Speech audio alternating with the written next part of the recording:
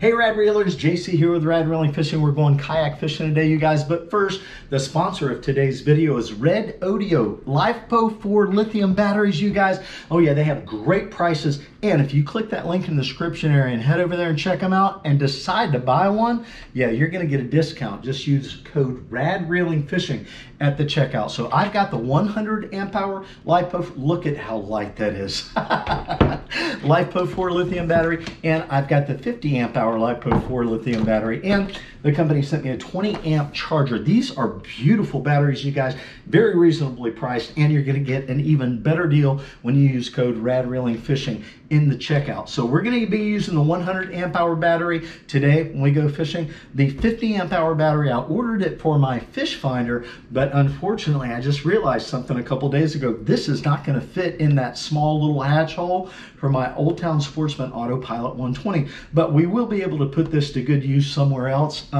somewhere down the line, guaranteed. But anyway, you guys, yeah, I'm excited to go catch some fish, so let's do it. So I'm going to go ahead and get this battery hooked up here at the house. It's just easier that way, and then I can carry the whole battery case and everything down to my vehicle. So the way that these lithium batteries work is you have this bolt that screws into the battery. So it's the negative side. Get that one tightened down good. And do our positive side here.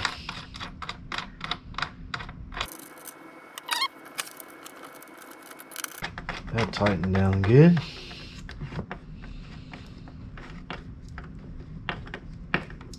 Nice and secure.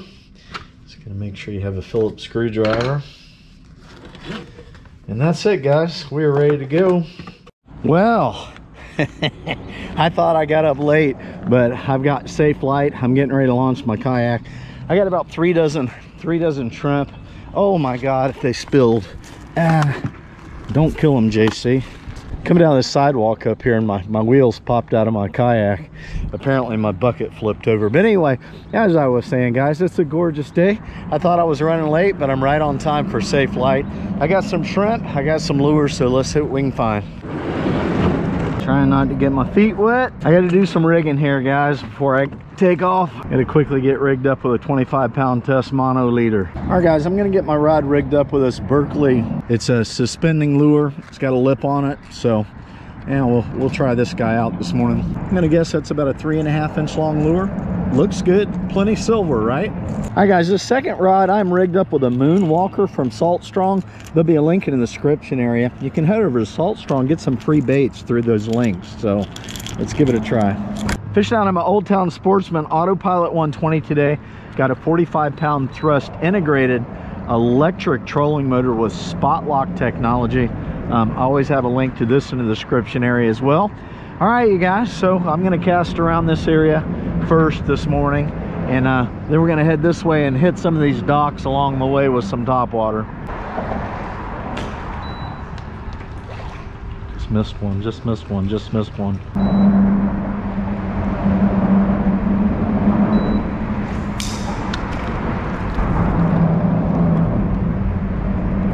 Okay. Durability of the new Berkeley. Not good. I hit the piling once and it just cracked right apart.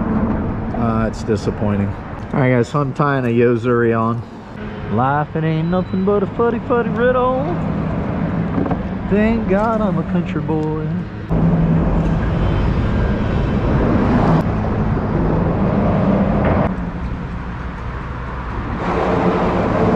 Just saw a huge sheep's head right there. Oh, there's another one. We got sheep's head on the bridge.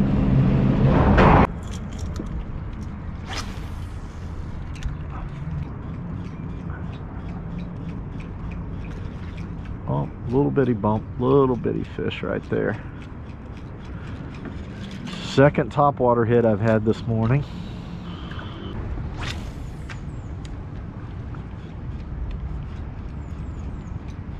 Maybe they are hanging out around the mangroves.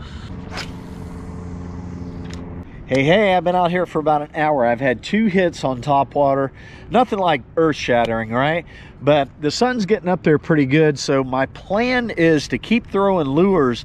I've got docks that run all the way up here around this point, and I'm just going to keep throwing lures until that sun really gets up there good, and then we're going to switch over to live shrimp, and we'll just pitch some live shrimp around these docks and see what we can find this morning.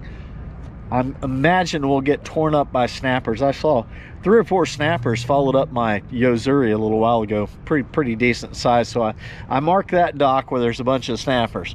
All right, let's get back on it.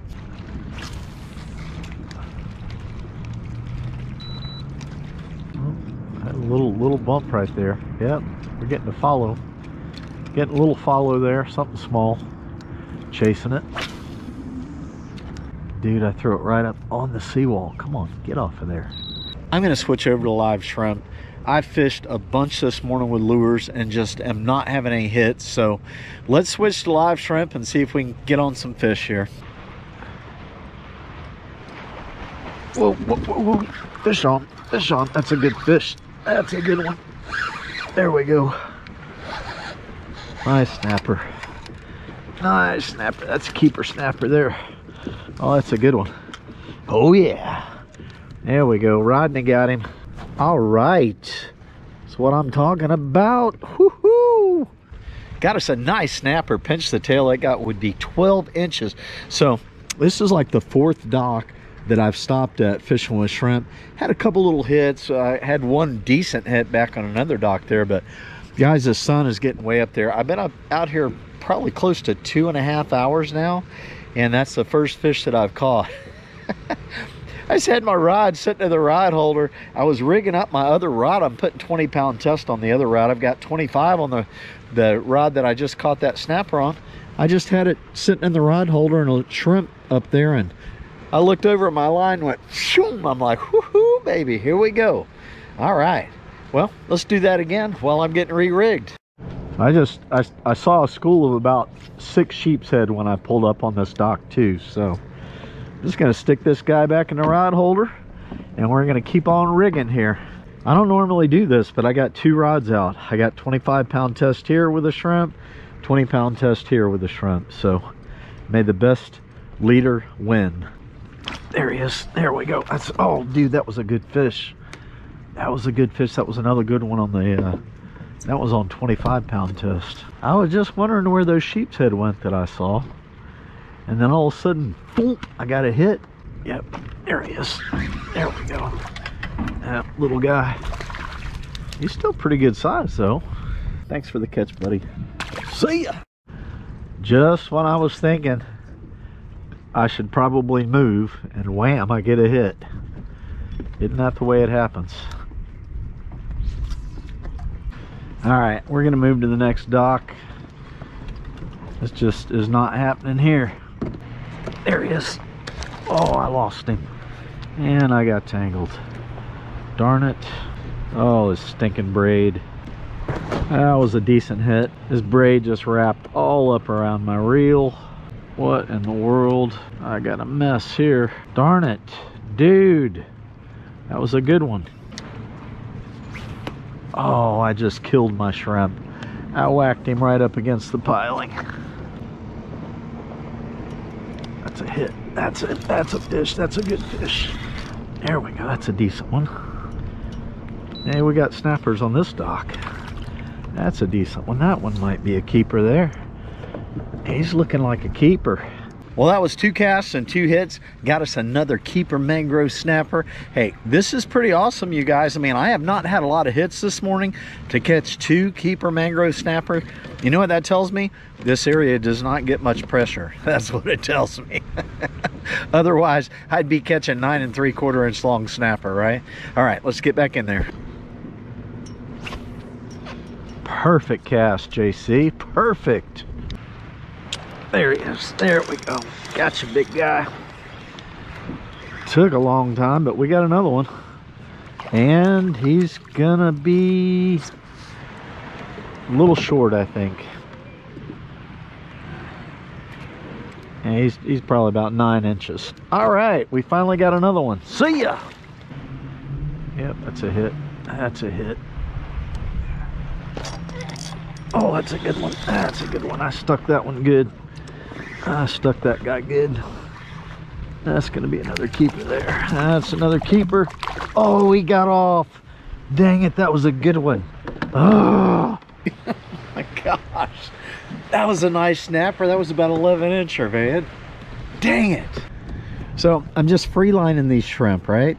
I got 20-pound test leader. Oh, that's a hit right there. See how my line's moving? Ah, I missed him. Oh, I can see him right there. He's chasing the shrimp. I could see him chasing the shrimp right there. Yeah, he's got it again. See how my line's moving? I got to tighten up on it. There he is. That's a little snapper. That's a little snapper there. So I'm leaving slack in my line, right? I use the high vis yellow line. And we just got slack. I just got slack in it, so I can see when the line moves. I know I'm getting a bite. But it's shallow here. I mean, you can see the bottom. It's only about 4 or 5 feet deep, so you don't need a big heavy weight. You throw the shrimp up there and just let them drift naturally. Oh, he came off. Good deal. All right, nice. Nice using a little bitty hook, guys. That's like a number 2, very small hook that I have on there. Love being in a kayak. You're so low to the water. You can just skip your baits right underneath there, no problem at all. Just sidearm cast, just pew, like a bullet, baby. That's a hit. That's a fish. That's a good fish. There we go. That's a decent one. He's looking like a keeper. Definitely a keeper, man. In the box. Yeah, baby. I don't know how many shrimp I got left, but I'm having a good time. We got 3 keeper mangrove snapper in the box, and let's keep on pushing on. The water is nice and clean up here. No smell of red tide. Red tide moved out of here about a week ago, but this area that I'm fishing is a very long way from a major inlet. So the charter boat captains, they say whenever red tide hits, your best bet is to get as far away from the major inlets as you can. Get up in the backwater areas. This is an intercoastal waterway, and so that's what we're doing today. This dock right here's got a lot of shade on it. It might be holding some snappers. So the Redodo battery, it is cranking good, guys. We're cruising at 4 miles an hour right now. Yeah, 3.9, 3.8, 4 miles an hour. We are just like, whoo, this is like top speed for the Autopilot 120. So, love these lightweight lithium batteries, man. They are definitely the way to go. And the price is right on this Redodo.